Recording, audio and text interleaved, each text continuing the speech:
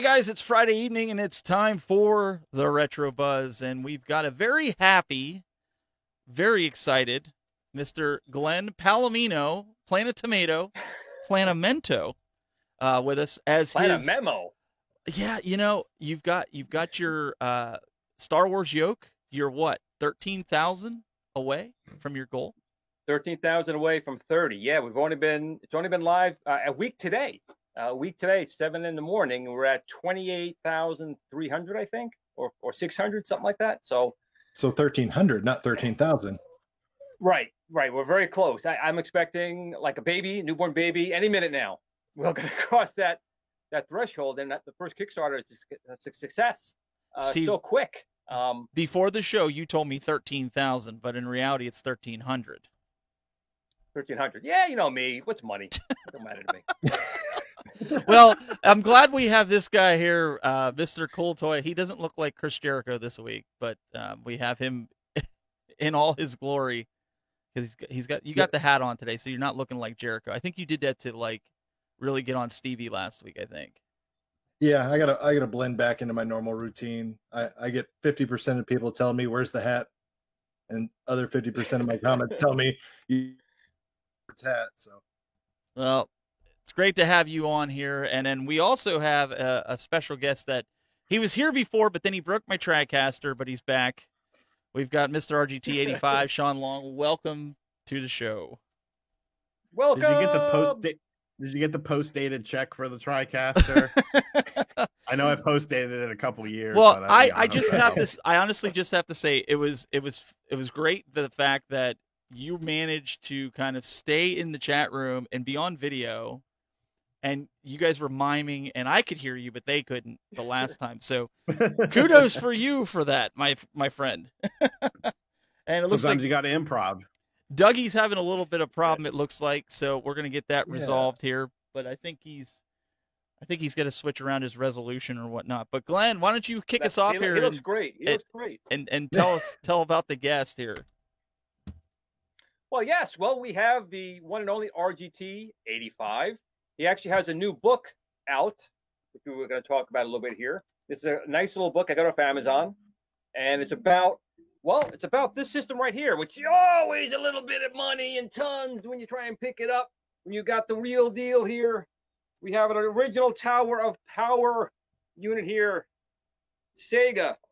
And RGT is a big Sega fan. He's a big gaming fan overall with everything, but I definitely know he's got his heart in Sega, and it's an honor having RGT85 online with us today with sound. It's great. I'd like to hear him. It's an honor to be here. It's an honor to be here.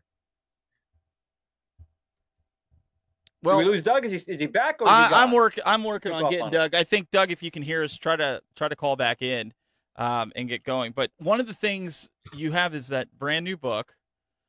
And so why don't you tell everybody a little bit about the book while we work on getting Dougie back in? Sure. So this is the complete Sega 32X guide. A lot of people ask me why I decided to do a book on the Sega 32X. I'm a very impulsive person, and I literally just woke up one day last year. I believe it was like in April, and I was like, you know what? I'm going to write a book on the 32X because I want to. And so I just started like figuring it out on my own. And then I actually had a buddy who I've worked with on Nintendo Enthusiast website for years. And I ran the idea by him, and I showed him like a prototype of like my design for the book, which was absolutely horrible because I'm not very good at graphics and things like that. And he was like, you know, I have some editing software, you know, I can maybe design the book for you if you want. You know, we'll talk the business end of it. And I was like, yeah, that's cool. So we ended up coming up with this. I basically just wrote everything for it. It has basically just all the information about the 32X, reviews for every game, including Sega CD 32X games as well. There's a lot of promotional materials, canceled games that didn't come out for the system, stories from people like Blake J. Harris from Console Wars, Al Nilsson from Sega, Modern Vintage Gamer, GameSack, and then it's got a bunch of cool advertisements for the 32X from all across the world. They had some very interesting ads in Europe, of all places. I think those were my favorite things. But yeah, it's 99 pages long. You know, I didn't want to make it too long or anything like that. But it came out, it came out pretty good. It's a pretty legit book. You can get it on Amazon. Just type in 32X book and it'll pop right up. I believe Ryan from Castlemania Games also still has some available as well. The only difference is you have to pay shipping on those. It's $19.99 at either store, but you have to pay shipping with Ryan. But those books are signed. So if you care about some homeless looking man's scribble on the book, that might interest you. But yeah, if you want to save some money, it looks like it's $17.23, and you don't need the homeless man's signature. If you don't, there you go. There you go. See. Now, do you know there's a fun fact for everyone? Do you know why it's only 99 pages? Tell us, a wise one. Anyone? Oh, simple. Mine didn't make the cut. He didn't like what I wrote. So my there actually is a reasoning behind it though, because if you look at me and my buddy the designer were talking about it. If you look at it, so like every page on the bottom has the little Sega 32X mushroom and then a number. And so we were looking at it and he was like, well, we could do like another page on it. And I was like, yeah, we could. And then he was like, but you know what? If I do it, because it's completely centered, I'd have to make the thing bigger for every one of them. I was like, oh, don't worry about it then. We'll just do it 99. Like, why not? Yeah, sounds like a lot of work. Yeah, like honestly, it didn't take me very long to write everything. Like I would say I had everything pretty much written in about 2 months. Like I would just spend, because I have all the 32X games, cartridge wise, and I'm pretty familiar with them anyways. But some of the games I wasn't, didn't really know much about them. Like FIFA 96 didn't come out stateside, so I had to get a repro of that cartridge.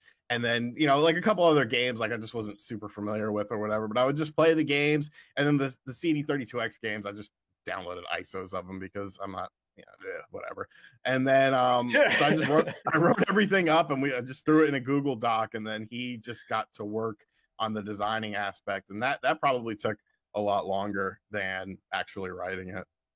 And some people, I'll tell you, it's impressive because I'm not a writer, and it was a good read. I mean, I sat down, I read it from cover to cover, and there was some information I didn't know in there, and it was pretty knowledgeable. And it's just really cool just seeing some of the older advertisements. Kind of remember them, which is kind of more weird.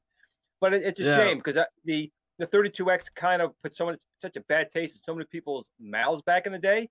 But it's not a bad attachment. For some reason back then, because of the Saturn coming out, people just thought it was as a cash grab. But it actually added more colors, more processing power, scaling and zoom. It added a lot to the machine, and it's just a shame that it came out at a time where people just wanted nothing to do with it.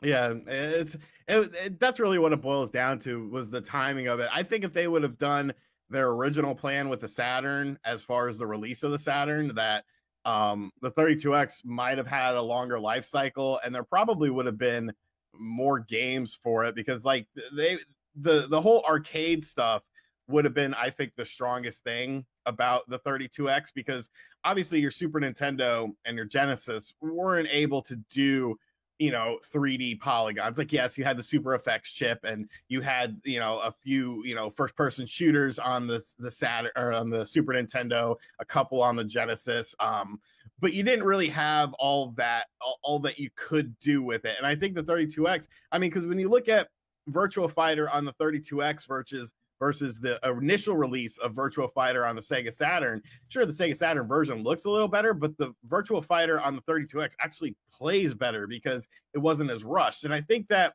you could have had things like Daytona USA and other popular Sega arcade games from that time come to the system. Daytona USA was actually in development for the system. Right. Now, how good would it have been?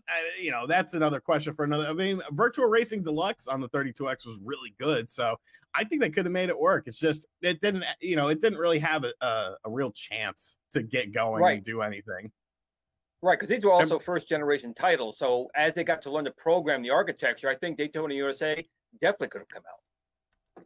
Yeah, and the problem was Sega of America hated it. Absolutely. Yes, they did. That's one of the big stories in the book, that Al Nilsson, who was working at Sega at that time, like, that's how the book starts. I spent my entire time at Sega trying to kill the 32X. It's like they didn't like it. They did not like it, but you know, it's a cool little system. I think it has a decent story to tell, and I tried to tell it. So even if you didn't have a 32X or played a 32X, could you get the book and still get into it? Maybe. I mean, you're supposed to say, yes, absolutely, go buy the book. Yeah, but then if people buy it and then they're like, he lied to me, then I'll get a bad review on Amazon. Like, I've already gotten like 2 troll reviews on Amazon, like, already. And that's why it's. Yeah, I'm actually kind of surprised. But please don't increase that. That's pretty good. You only got 2. Considering, I mean, if you like Sega and you like retro gaming, you know, you would have at least heard of the 32X. Like, I would buy a book on the Neo Geo, and I'm not the biggest, you know, I'm a very, very casual Neo Geo fan. I do not own a Neo Geo. All the Neo Geo games I've played have just been either in the arcades or on things like the Switch with the hamster ports that they do for, like, you know, Samurai Showdown and stuff like that. So if you're interested in Sega stuff and you like retro gaming, you'll probably have some interest in it. If you're not interested in Sega or retro gaming, you probably wouldn't care. I'm gonna have to. I think Sean's probably underselling it a little bit, because just from a historical aspect, it has a lot of information in it. Like I said, you may not be the biggest Sega 32X fan to begin with, but you're probably going to have a lot more respect for the console and everything that went into it and came out from it just from reading this book, because there's a lot of things, like, I'm a diehard Sega fanboy and have been through and through, and even reading this, there was tons of stuff that I didn't know. I know that RGT had a sibling or a significant other named RGT85. Apparently he was having a rough day when he was doing the signatures, so I've got a 1-of-1 RGT85 signature. But other than that, like I said, this is actually a really great book. So, and it's easy to digest. Like I said, it's not. That's a pirate copy. Pirate copy. Yeah. It didn't come from him. That was Sean's partner that he's selling it from. He didn't have an extra copy, so he quickly signed it. Right, Sean? It was his ghostwriter. Yeah. My hand hurts so much because, like, Ryan from Castlemania got like 200 of them. I was like, oh, that doesn't sound bad. And then all the books finally came in from Amazon, because I everything is through Amazon. So, like, if I want an author's copy, I just order it off Amazon. They print it there and then they ship it to me. So, like, I had 200 books just like sitting in my house, and I was like, ooh, this looks like a lot more than I realized. And then, like, I just started signing them, and like 20 or 21 into it. And I was like, my hand, my crippling arthritis. So I was like, man, this is a lot. Michael Barnett in the chat room wants to know is if you were going to write another book, I'm assuming based on another type of a retro console, what would you like to cover with that?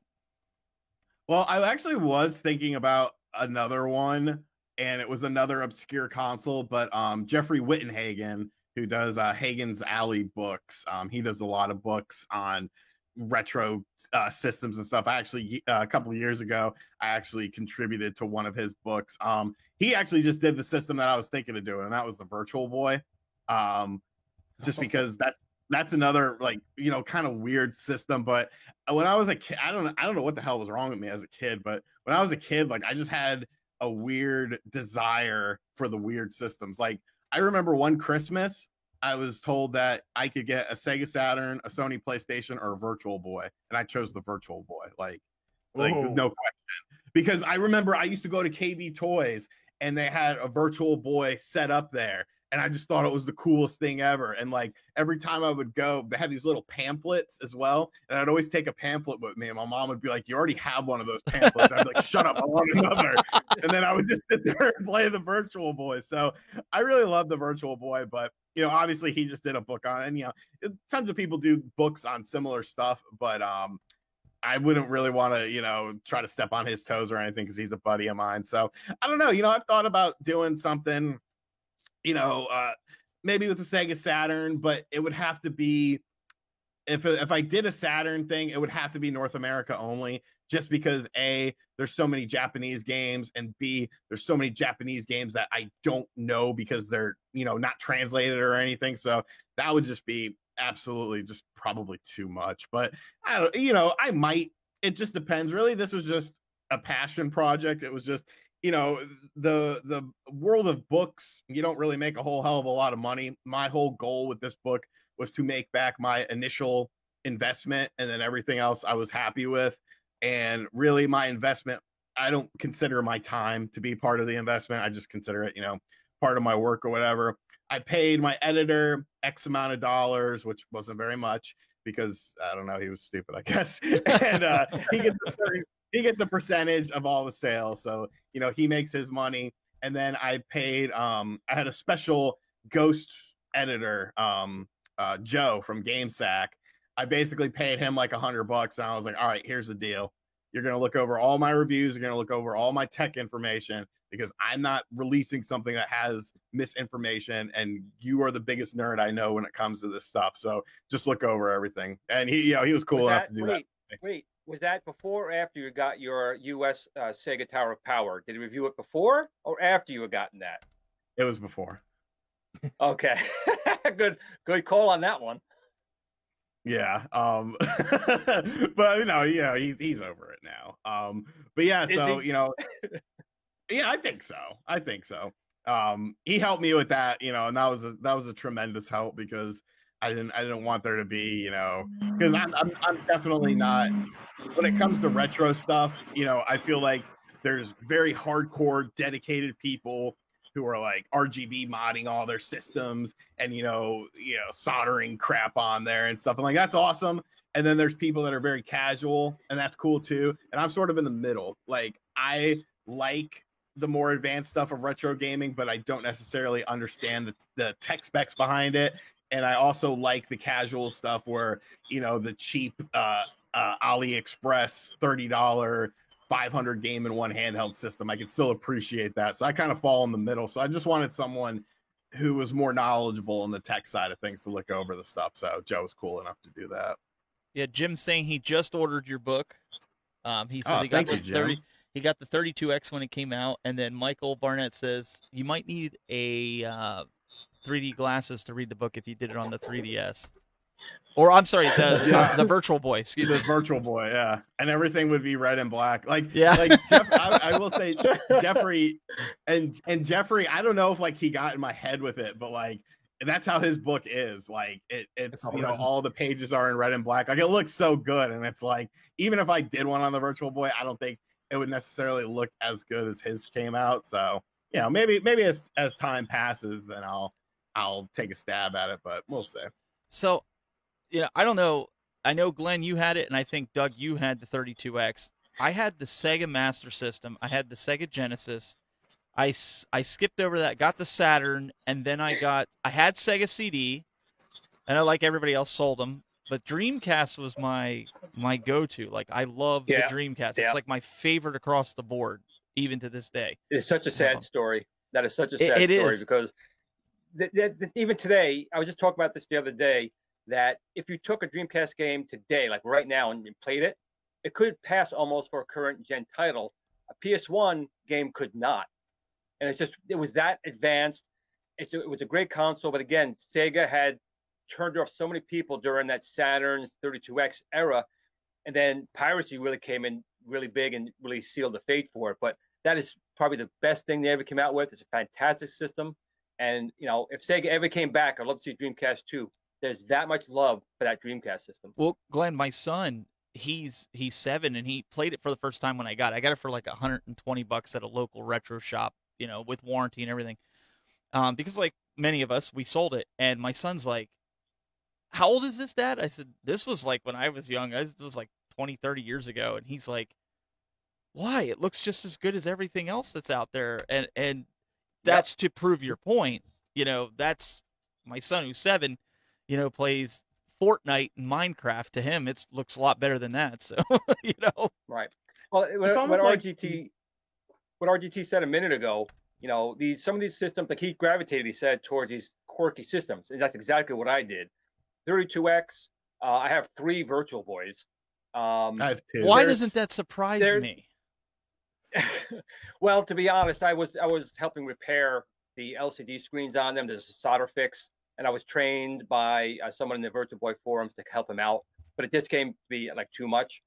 But these systems, what happens is like the 32X, it's been bad-mouthed for years and years. So people think that's fact. Then a book like this comes out, and you start reading, you find out if you never touched it, maybe they were wrong.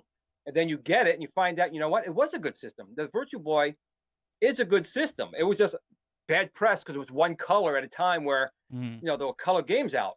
But you can't always rely on the internet being factual for everything, because 32X is a fine system. The Virtual Boy was a great system, but they get so much bad press over the years. It's just shunned into a corner. It's a shame. Yeah, I And mean, a lot of it stems from bad, support from Sega America as a whole. And like yep. Sean had alluded to, they wanted to kill that the moment it came through because they wanted to focus on, what was in their future as far as the Saturn and, the Dreamcast later down the road. They didn't want to support this secondary kind of like fill-in system is how they viewed it. So it got, little to no support from Sega America. And then what support it did get, it was very hard to actually find games, at least in my area when I grew up. I had this Sega 32X. It got discounted very quickly and early into its lifespan, so that immediately put a sour taste in a lot of people's mouth, the early adopters that went out and bought this new add-on that expanded their Genesis capabilities and gave them all these great games. But when it came down to it, they ended up getting undercut by a price 6 months, 3 months down after they paid full price for it. And then when it came to actually trying to find games, there was typically only like 3 or 4 of them ever on the shelves at my local KB stores or Toys R Us. It was very hard to actually find the 32X games, let alone the 32X CD games. Now you guys are going to make me go buy one. Because I do it. It actually is. It actually is. And they're not expensive, although they're starting to, I think RGT will tell you, the prices are going up now quite a bit. But there's some really good gems on there. I mean, it's, even in the book, I agree with I didn't play the FIFA, the sports games and stuff in there, but the Polygon games like Metalhead, I love Metalhead. I do like the Star Wars. It's very hard, it's some boring on some levels. The Star Wars arcade, there's a lot of good games on there. Space Harrier, it's a great arcade port. That's something you couldn't have done on the Genesis alone, and it plays great on the 32X. And it has the best console version of Mortal Kombat 2. Yep. Like, because the Saturn, the only one that comes close is the Saturn, but the Saturn has the Shang Tsung issue where whenever you do a morph into another character, it lags out for like 2 or 3 seconds. Right. And so, yeah, Mortal Kombat 2 on the 32X is technically the most arcade, authentic version of that game of that time frame. So now, John, and it also had a. Oops, sorry. No. I was just going to read the chat. Go ahead. You do that. I was just going to say it also had the console port of Doom. So when PC gaming was kind of in its early infancy and finally starting to catch on with Windows being everywhere it was, but I had a couple of buddies that were PC gamers, and my family being poor definitely wasn't going to buy me a computer just to play video games. That was for educational purposes only. That's PCs, but to be able to play Doom on a console was pretty amazing in my opinion. That was one of the first games I picked up for my 32X. Yeah, and John Diamonin in the chat room, he says, Virtual Racing and Star Wars may be the only good games for the 32X, but he said even then they were outdated already. Well, because the Saturn was coming out, but I wouldn't say that. The Saturn was on the cusp. The games themselves were still very good. What do you think, RGT? Yeah, I mean, games like Virtua Fighter, Virtua Racing, and Star Wars Arcade. Those are Knuckles Chaotic too. Those were some of the best games on the system. And I don't think they were outdated because when you look at the launch games for the Sega Saturn, you had Daytona USA, which was a terrible version of that game to where they had to re-release it as Championship Circuit Edition. Look at Virtua Fighter, which was a terrible version of that game where they had to re-release it as Virtua Fighter Remix. So I don't know. It's kind of up to your own interpretation, I feel. But I think they still sort of stood out, especially when you look at the Super Nintendo couldn't do a 3D fighter, the Genesis couldn't do a 3D fighter, the Jaguar tried with Fight for Life, and that was just absolutely broken. Neo Geo, was only doing 2D fighter. So, now the N64 was also on the horizon. The PlayStation 1 was also on the horizon. So eventually, yes, they would have been outdated. But I think at the time of the release of those games, I think they still had a place in the market. And Matt Scott just said he just bought an autographed copy. So his is going over to Germany. Oh, wow. Yeah. So make sure Appreciate you it, get dude. that autograph right on there. Otherwise, it's coming all the way back from Germany, and he's going to want you to redo it. Just That's so. you see I'm that just following up. super chat? I You see did that not. Go super ahead chat and that read it. came in? I'm jumping back and forth. So what? Go ahead and read Okay, it. Whatever. this is from Sling Spade. He wanted me to ask John D, if he's listening, how will the coronavirus affect the production of the new arcade one-up cabs? Oh. I mean, that virus. Wait, you mean I that work in the doesn't- medical field, so the amount of coronavirus conference calls I've been on this week is astounding. So I literally Yep. don't want to hear the word coronavirus. All right, so ever again. let's ask it this Yeah. way. Let's ask it this. Doug and I are both in the medical field, so that's what we had all week was that. I don't know. To be honest, I'm going to tell you something. Because I have production out in that area of Asia, and they're right now in the Chinese like New Year, the factories are closed, and I've been told that some of the factories are going to stay closed at least another week to week and a half because of it. Till February 10th. So it could actually delay. Till February 10th. Yeah, so it actually could delay a lot of things actually. This is why we told you guys back when these guys were on, when the CES announcements came, we said that's the reason they don't give any launch dates, because things like this is beyond their control and there's nothing that they can do about it. But it's making me wonder, Doug, the flight sticks that we got from Glenn, where did they come from? Glenn, what are you doing to us? And I licked all of them before I shipped them. So well, if you I licked got them, the then message then right we're good. I was wondering why mine came with a little bottle of Purell inside. But I did want to, we were talking about Sean's book, and we have that pulled up. But I wanted to show everybody, if you do want to get involved. So it sounds better coming from me than Glenn saying it to you, but so I'll pimp it out for him. Go over to the Kickstarter here. Glenn is very, very close. He's getting very close. And here it is in dollars, not in yen, so nobody can get confused. But 22 days to go, Glenn. And some people were asking, if you go over the mark, what is the focus going to be on? Are you just going to just continue mass produce this stuff, or are you going to actually come out with something else that now you can fund something else? Well, obviously we got to make the amount of product for the people placing the orders. Fortunately, I'm not signing anything. Maybe I will. I don't know. But now that RGT saying was hurting his hand after a couple, maybe I'll leave that alone. You better sign it. But if we do hit a stretch goal, it's a far stretch goal for $50,000. We're just going to make sure it's also compatible with the Atari Arcade. But honestly, we have other plans. And I've said it before. We're definitely looking at steering wheels with a gear shifter and pedals. We have a light gun technology that is a cutting edge light gun technology coming out. Other controllers. So this is really just showing to me by the amount of how fast it's going to hopefully meet the goal so quickly, within maybe under 10 days, that people do want to have these authentic controllers to use at home. So, lots of arcade machines out there at custom controls. I mean, look at like a Battle Zone with the dual sticks, or like I said, the light gun or steering wheels, or games like that are very hard to play, like Frontline. I love Taylor's Frontline, but you can't play that well the way it is. So I have all these things planned out, and since the Kickstarter is working so well, and it's going to help us fund things faster and get them out and give extra bonuses, like all the pledge gifts that are out there. We'll expand and all that. So the answer is yes. I mean, it's going to really help me expand and give you guys, again, very high quality, inexpensive things you can use at home or in the arcade, or just take to bed with you, like my Sega. Take it to bed. Oh, brother. Could you see this, a GRS version of that, Doug? That's going to be like, oh my. Hey, I'll buy it. I'm a sucker for Sega. Yeah. If Glenn starts pimping out some GRS Sega products, I'll buy them. Not gonna lie. We definitely need a Dreamcast Mini. I mean, they definitely should do that. One of the things I was a little disappointed of when they came up with the Tower of Power, I felt they had a huge missed opportunity. When you got your Sega Mini, my other friend, 8-Bit Flashback, kind of does this already. You can put NFC or a small SD card in a 32X top and the Sega CD bottom, and you could actually purchase those independently, and you could have added Sega CD games when you connected it via NFC and the 32X drop down.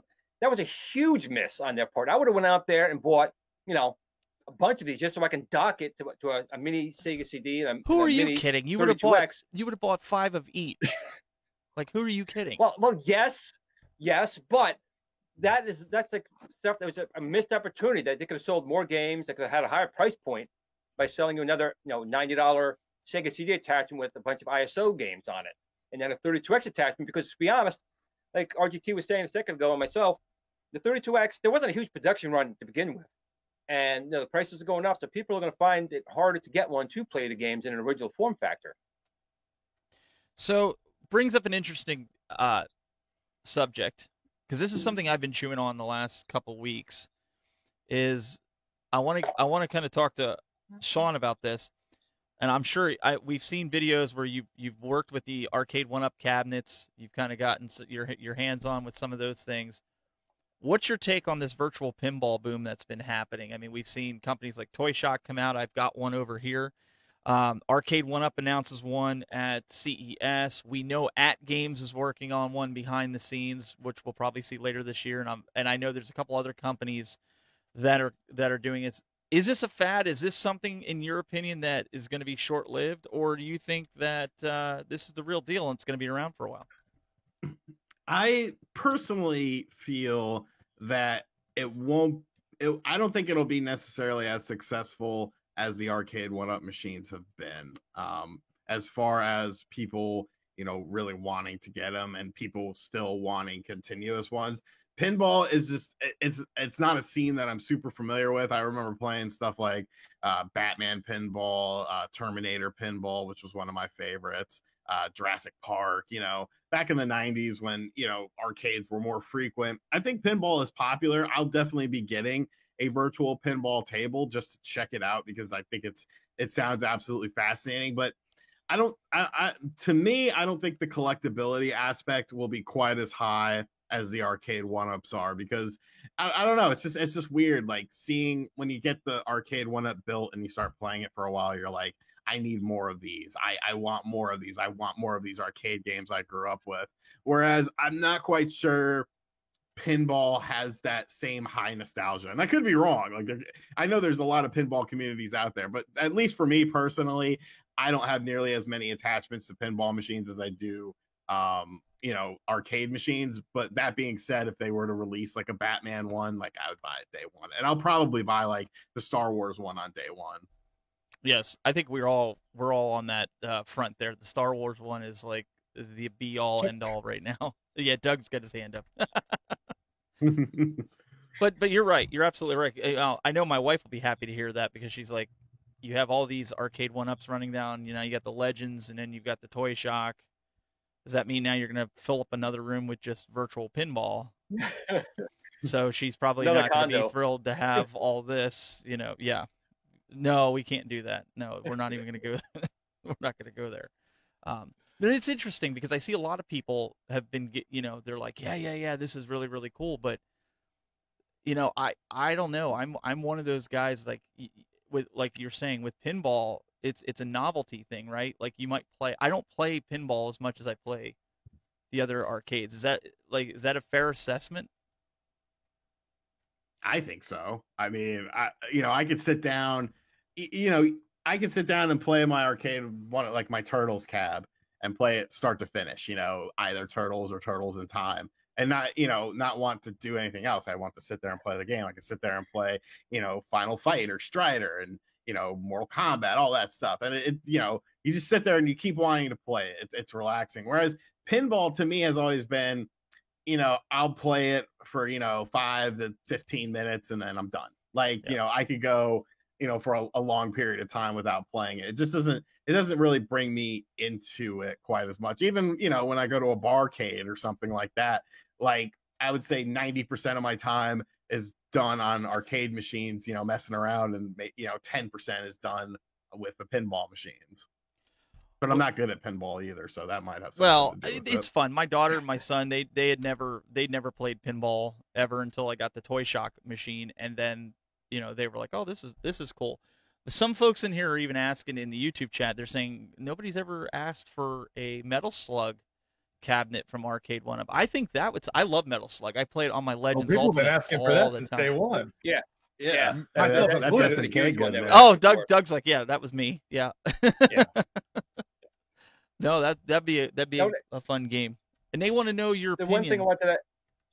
I want to ask RGT, because I didn't mean to interrupt you, but I seem to do that a lot, and I am sorry, man. You know I what do it tend is to do though, that. and it's not. And I want to put this out there. It's not Glenn. He wears these wireless headphones, and I honestly think there's somewhat of a delay between that and the hearing aid. Could be. Just saying.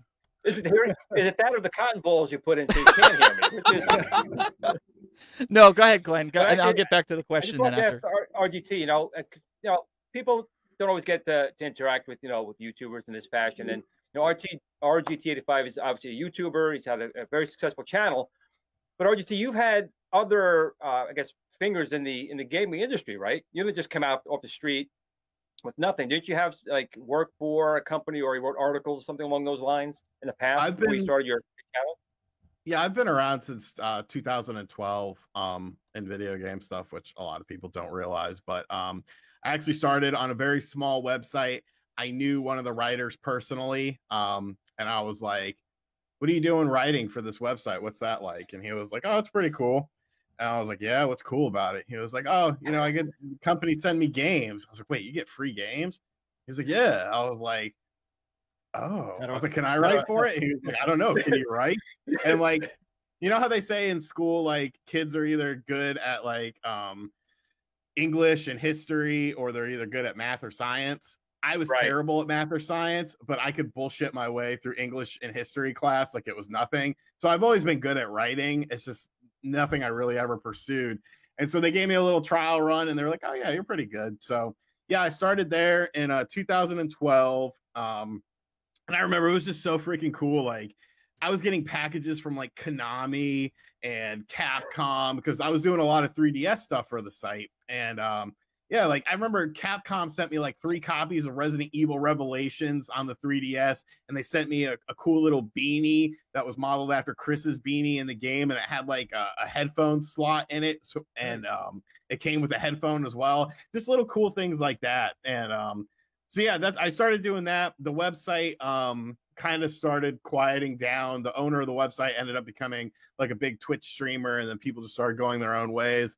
And so I was doing a lot of Nintendo stuff on that website because I was the one doing a lot of 3DS stuff. I got a Wii U on launch day when nobody else on the site had it. So I was covering a lot of Wii U games.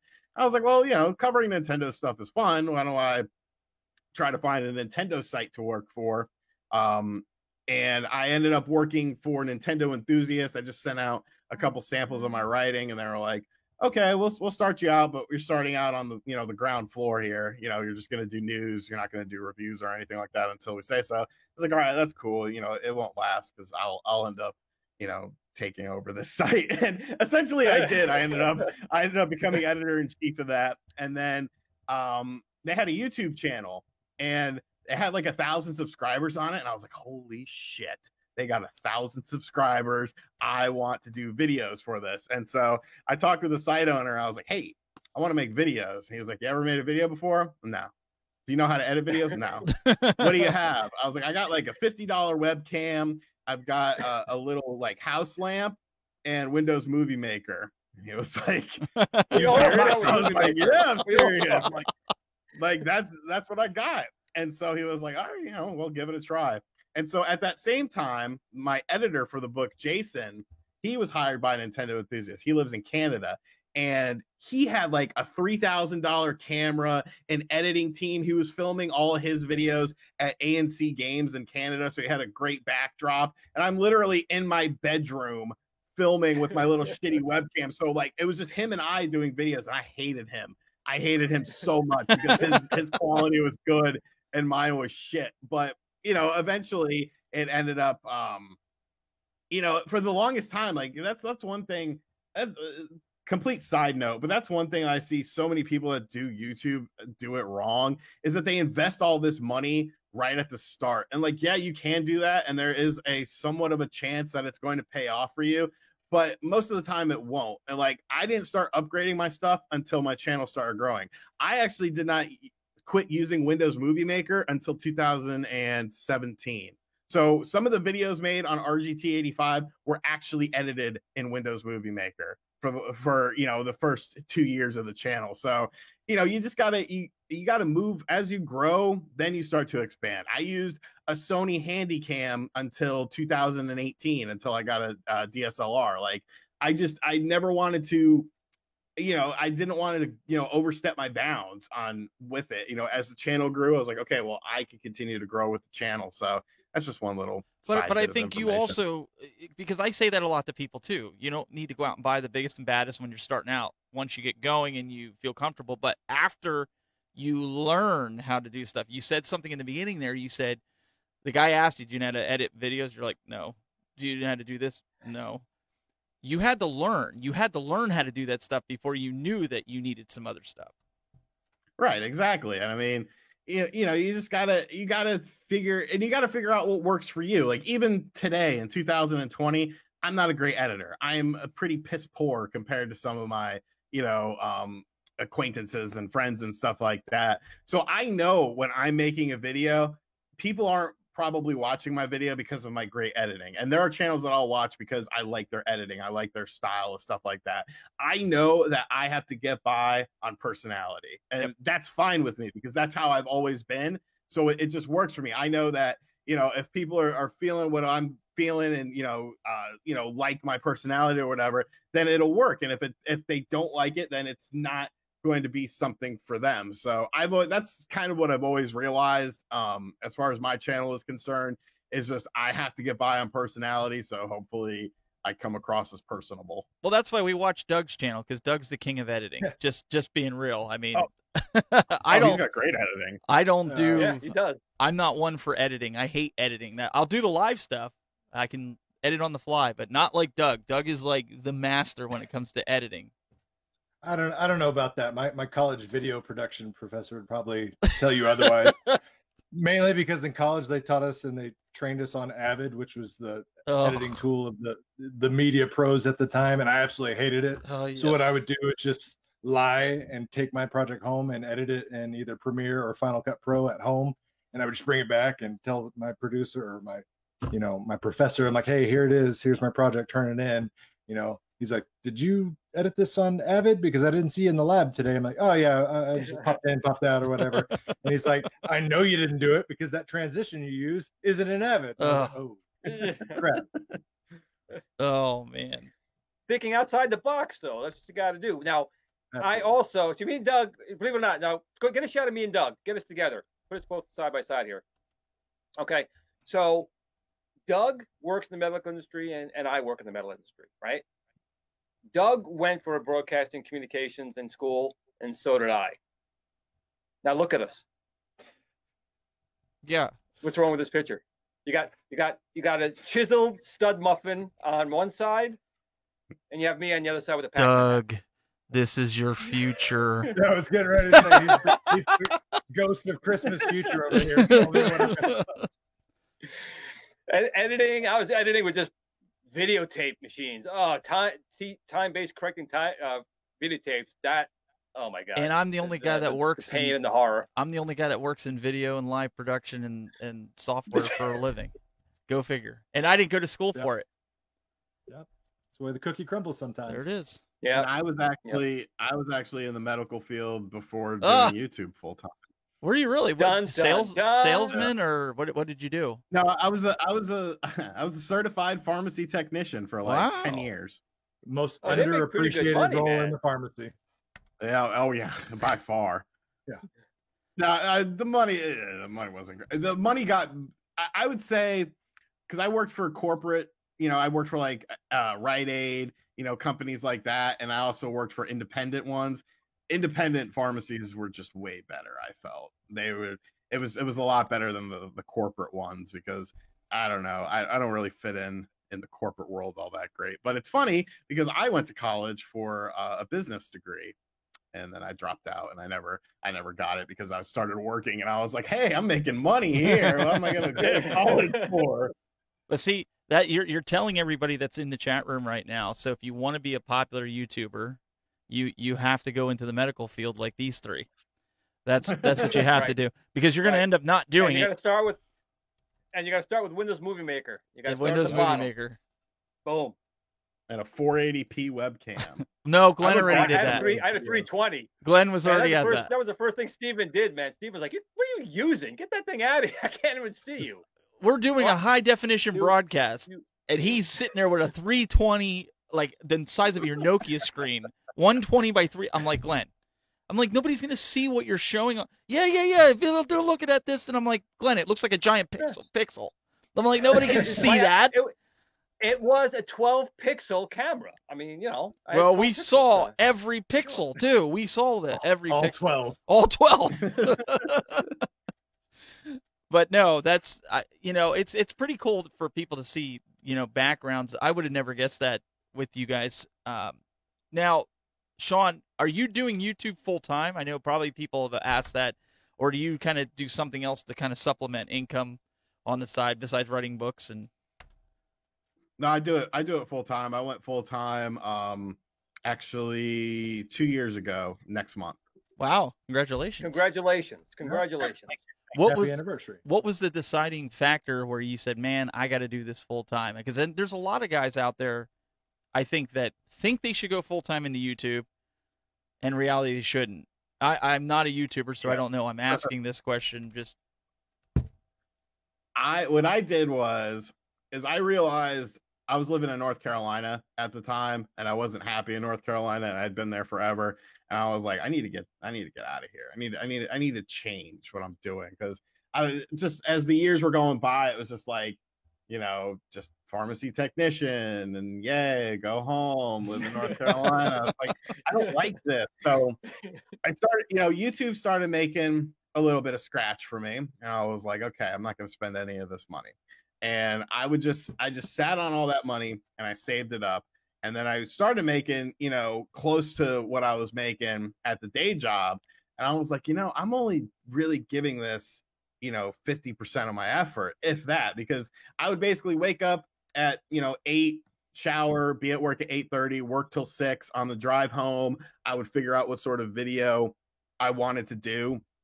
And then I would go home, throw some dinner in the microwave, film the video, eat the food while I was editing the video, upload the video, and then go to sleep. And like, that was just my life forever. And like, I just got used to it or whatever. But I was like, I want to try this. I'm gonna bust my ass for a couple months and see how it goes on YouTube. So that's what I started doing. And like, it started working out really good. And I, started, making a little bit of money on it. And I was like, well, you know what? I'm going to try it full time, So what I did was I set a dollar amount, that, because I also moved when I went full time. That was one of the stipulations I set for myself. It's like, when I move, I want to move, and I want to go full time on YouTube. I just want to start fresh and try this. And so the stipulation was, I basically figured out how much it was going to cost me for my rent at my new place, all my utility bills, and just how much I needed per month. And I wanted to save enough to have 6 to 8 months, just in case it didn't work out. And then I would at least have something to fall back on, and then I could figure out my next move. So once I got that dollar amount is when, and thankfully it all lined up in a perfect timeline for me personally. So I had that dollar amount, and I was like, all right, let's give it a shot. And so that's pretty much what I did. I just jumped in, and thankfully it's worked out. very, very cool. That's something I think everybody aspires to on YouTube. I know Glenn's been doing it. Glenn's still aspiring to do it, right? Yeah, I'm still aspiring. 4 plus years later, I'm still aspiring, but I'm creeping up. By tomorrow, I think I'll have 15 subscribers. So I'm making my mark. I mean, it's and the thing about YouTube is, people take it. I think a lot of people take it for granted, because to me, it's like, I know it was, a lot of luck went into it, and you could bust your ass to make YouTube work, and there's still a chance that it wouldn't work out for you. And I guess that's any sort of aspect of life. But like, my philosophy is like, every day I'm thankful that this is what I could do, because I enjoy doing it. But I also know at the same time that like, it could all end tomorrow. And that's why when I see people, spending a whole bunch of money, like, I don't spend shit. Like, I save all my money's saved, and save it for a rainy day. And if the day comes when YouTube goes belly up, because there's no job security with this, Right. you don't know what's going to happen. Right. So I just take it day by day. But yeah, like I said, thankfully everything has definitely worked out so far for the past 2 years. Right, and it's a lot of work. People, I mean, it's fun, and I'm glad RGT says he enjoys it. I mean, I enjoy it. I'm sure COOLTOY and everyone else enjoys it, but it's also a lot of work. It's not all fun and games. There's a lot of time involved in doing the whole process. And if you don't push content up, you're not making anything. Since RGT, that's his thing, he's constantly has to be pushing up new content, and that's a lot of work. Yeah, and then you're also at the mercy of YouTube itself as far as ad revenue is concerned. Like my December and my January views for December 2019, January 2020 were pretty comparable. I might have actually had a little bit more views in the month of January than I did in December, but my revenue is like half for the month of January than it was in December, because there's more advertisers. That's why you see a lot of people take January off or upload a hell of a lot less. And because the money just, nobody's putting money into advertisements. There's no holidays going on. There's no summer stuff going on. January is statistically always the worst month for YouTube. Now, I don't care. Like, I still put out a bunch of videos just because I wanted to put out videos because I find it entertaining. But even for gaming news and games to review and stuff like that, I didn't do a single new game review this entire month of January. The only review I actually did was for the Evercade, because nothing comes out in January. Like, there was nothing that came out that I was like, wow, I need to really review this game. And now with February coming up, like, I've already got like 6 or 7 games that I plan on reviewing, and then the rest of the year will just be crazy. But yeah, that's kind of how we were right before like the CES. Everything was speculation, and then the CES announcements came out, and then everybody's like, okay, now what? Fortunately, like Act Games is putting out like firmware every week for so we can at least talk about that. But I mean, like Arcade 1UP, we're waiting for them to launch the machine so we could get our hands on them and talk about it. But we're really, Glenn, we're dead in the water. Well, we got your Tron controller we could talk about. No, there's still plenty of stuff to talk about. I mean, we have people still doing lots of mods. We have a lot of smaller companies coming out with things. I mean, the bigger companies, it's gonna be a little bit more of a wait, but there's always stuff happening, and we have a lot of people still lined up, for guest hosts. There's a lot of things still happening out there. So, but like I said, January is just going to be a month anyway, because you're getting over the big holiday. So January is usually the recoup month, even for us. But we're still pushing out content. We're still doing it. Yeah. And John says in the chat room, he says Capcom loves February and March. And Yep, go ahead. Oh no, I was just gonna say they do. That's when they always start putting out their games for the year. Is very early in the year. I do want to tell everybody though, after at the top of the hour, we are going to end the recording part of the show, but we're going to open up a post show that you guys can call in. So for those that are watching us live, you have the ability to call us in. We'll put that link in the chat room here in a little bit, and you can call in and ask Sean questions that you may have, or maybe you got one for Doug or Glenn. That's the time that we'll open it up, and we'll get as many people in as we can. Like last week we had a full panel, so I couldn't really do anything with it, but we are going to do that this week to give you guys the opportunity to tell Glenn, we like his joystick. Oh. Hope it's something good. Don't tell me something else. I mean, that's about as complimentary as it gets there, Glenn. People commenting on your joystick. See that? I must be dreaming. Whatsoever. I wouldn't do such a thing to Glenn. I don't get in trouble. I'm just gonna go right across there. All right, so let's talk about this for a second. So before the show started, I said to you guys about this. I saw it on PC World, and I know Sean, you're holding one that you can kind of compare it to this. I personally took my PSP and I modded it and put all kinds of retro games on it because my Vita, because it's like, well, Vita's being upgraded version. Well, the Vita essentially is being a paperweight right now, so I figured, well, I might as well do something with it. But this they showed on PC World, and they said it was actually pretty good for $67.99. You can get this, with a 32 gig SD card in it, and it comes with rainbow colored buttons. Like if you want to do the whole when the Super Nintendo was in, I guess, Japanese when they had it, and it was a different color. But if you want to put those buttons in for PlayStation, or I guess if you want to mod it, good price, bad price. Is this something that people should be taking a look at, maybe picking up? Looks like it's got a 3.5-inch display. Glenn, it would work with your webcam. It's a 320 by 240. It's perfect. Yeah. What do you guys think? I can talk to it a little bit because I literally have it right in my hands. Oh, look at this guy. Oh, I got it right here in my hands. Oh, I got it in my hands. I didn't say nothing. I'm sorry. I couldn't resist. I was going to let you keep, talking about it. But no, this is, their second attempt at a Pocket Go portable. Previously, they had an earlier rendition that came out earlier in the year. Very good little device, but it suffered one major flaw, and then it had screen tearing issues because of the megahertz they use on the screen. So when you play something like Sonic or Mario, you get these awful screen tears, and it would really just take you out of the game.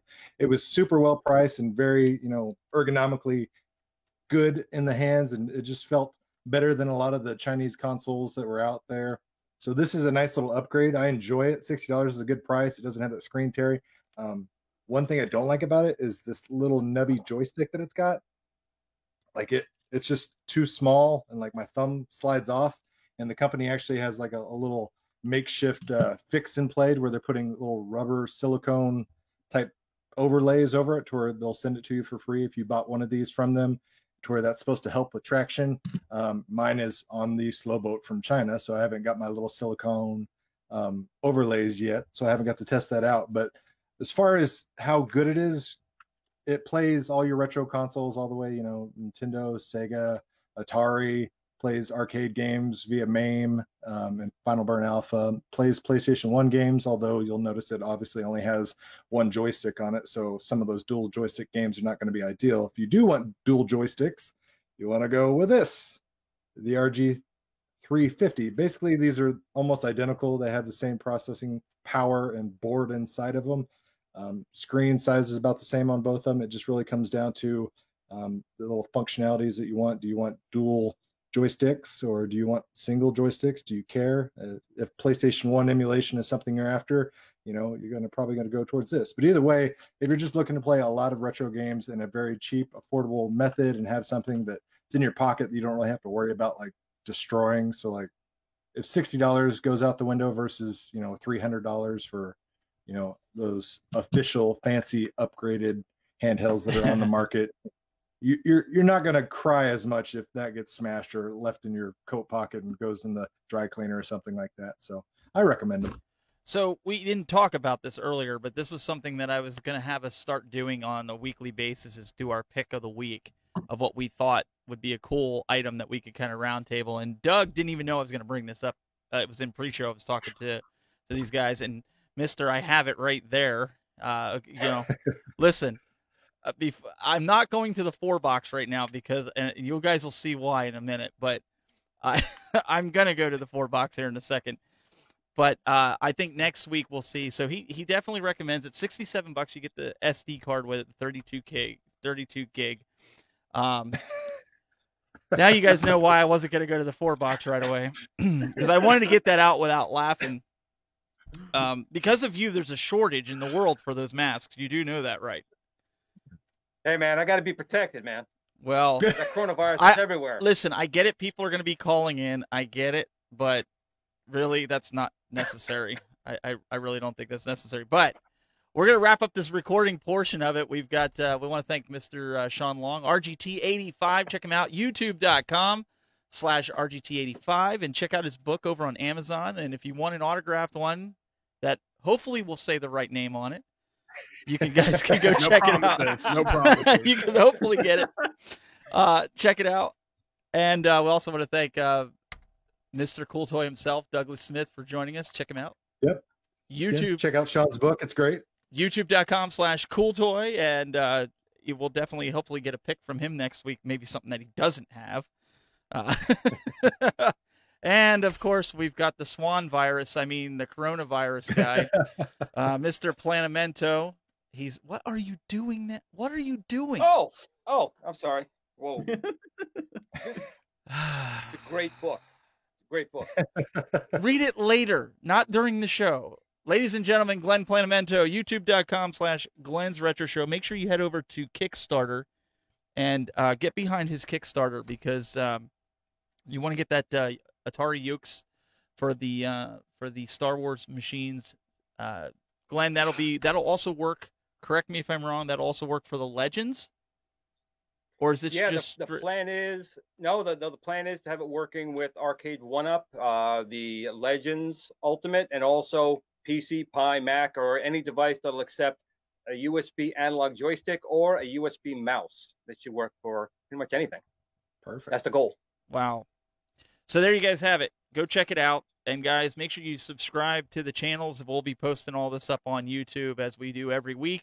We appreciate everybody coming in here. And those of you that are still sticking around, stay on. We're going to get you guys to call in and ask your questions. And hopefully he won't be wearing that stupid mask when we go into post-show. But I can't promise anything. That's just the nature of this show, and things get out of control when we end this. So we'll see you guys next week for more here of the Retro Buzz. And wait, Glenn, who do we have next week? Next week will be a surprise guest. I don't want to give it away just yet. I know we're booked through the end of February. I know we're booked through the end of February. Yes, next week is a surprise guest. Okay, surprise guest. You have to tune in to see. All right, tune in to see. All right, we'll see you guys next week here on the Retro Buzz.